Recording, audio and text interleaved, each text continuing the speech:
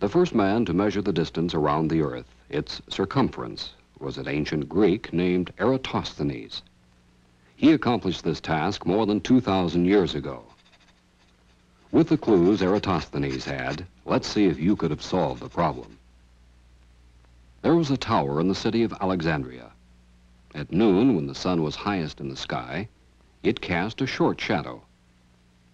At noon of the same day in the distant town of Aswan, the sun shone straight down to the bottom of a very deep well. At Aswan, therefore, the sun was directly above the well, while at Alexandria, it was slightly to one side of that position. In Eratosthenes' time, trained men measured the distances between places by pacing them off. They walked for days, keeping the same stride and account of the number of steps they took. From the work of these men, Eratosthenes knew the distance from Alexandria to Aswan. In today's units, we would say about 490 miles.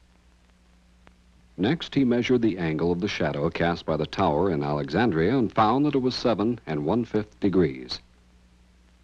Because the sun is so far from us, its rays are essentially parallel, and therefore, these angles are the same.